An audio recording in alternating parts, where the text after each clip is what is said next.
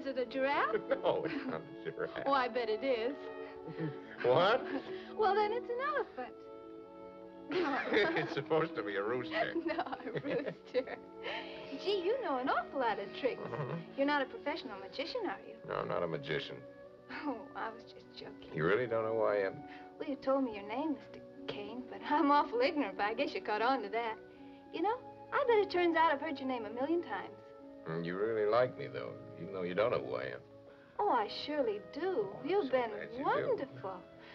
Well, gee, without you, I don't know what I'd have done. I had a toothache, and no, I don't know many people. I know too many people. I guess we're both lonely.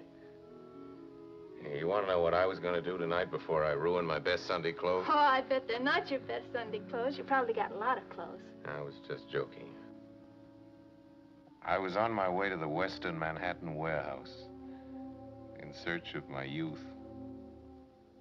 You see, my mother died a long time ago, and her things were put in storage out west. There wasn't any other place to put them. Thought I'd send for them now, and tonight I was going to take a look at them. You know, a sort of sentimental journey. I run a couple of newspapers. What do you do?